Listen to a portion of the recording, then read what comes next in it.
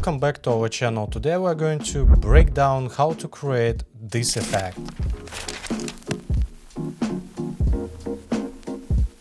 It's called 3D paper cutout effect. I'll guide you step by step how to recreate it. If you don't know me, my name is Dima from Studio Znak, and let's start without further ado. Alright, we're in After Effects and we have our clip. First we duplicate our clip 6 times. For convenience, let's name each duplicate layer from 1 to 6. Select mask 1 and use the rectangle tool. Start creating a mask anywhere on the clip. For this video I'll focus on the main character, but you can highlight different details like glasses or eyes and more. If you are not satisfied, you can always edit, scale it a little bit and change the position. Repeat this for all 6 layers, selecting different parts of the clip for each. Once we have done, select all masks, right click, go to transform and select center anchor point in layer center. This will make further adjustments easier. Next we add a camera and convert all layers to 3D. Now let's add a new view window to control our mask. You can choose any perspective you want, like left side, top side or back side. I'll use the top view. Select mask 1 and position it anywhere closer to the camera. Use the left window to move it along the Z-axis and the right window for the X or Y position.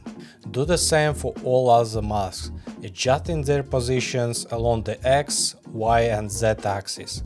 Place them where you think they look best. You can achieve some really cool results, place it to anywhere you want. Once we have positioned all masks, let's animate the camera. Set keyframes at frame 1 for point of interest and position. Move to frame 15 and adjust the camera toward the main clip. Next go to camera options and enable depth of field. Set a keyframe at frame 1 for focus distance, then move to frame 15 and set it to 1653. Select all keyframes, press F9 on keyboard to easy ease, then open the graph editor and adjust the curves like I did. If your graph looks different, switch to edit speed graph. Now we have a smooth animation. Duplicate mask 1, rename the top copy to first main and the bottom copy to first paper. For the first main mask, add the add grain effect. Set viewing mode to final output, intensity to 1.5 and size to 0.5. Then add the roughen edges effect. Set type to rusty, border to 4.2, sharpness to 7 and scale to 13. For the first paper mask, add the simple choker effect and set choke mate to like -18.5. Then add the fill effect and choose the white color. Next add the roughen edges effect. Set sharpness to 7 and scale to 13. Duplicate the roughen edges effect. Set type to rusty and border to 4.2. Add the drop shadow effect, set opacity to 80, distance to 0 and softness to 50. Repeat this process for each mask. Duplicate them, rename for clarity and copy the effects. For example, copy effects from first main to the second main and from first paper to second paper and so on.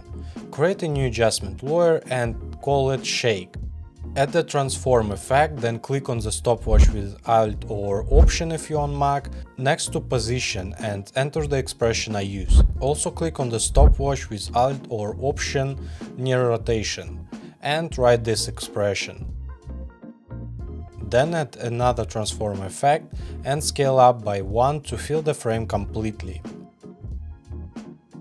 Create another adjustment layer and call it posterize. And add the posterize time effect. Set frame rate to 12. For the main clip, add the curves effect and adjust it like I did. Then add the lumetri color effect, go to basic correction and set saturation to 150. Copy the lumetri color effect and apply it to all main mask layers.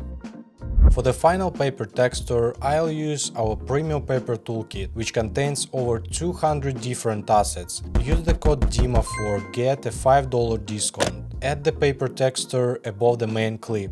Set blending mode to screen. Then apply the curves effect and slightly lower to the curve, as I did. And that's it, we have created this awesome 3D effect in just a few minutes. I'm sure you can find even more creative ways to use this 3D paper cutout effect. You can also add various transitions, some different textures and sound design from our website. Take your video to the next level. If you enjoyed this video, don't forget to subscribe, give it a thumbs up and leave a comment with your thoughts. See you in the next video. Good luck!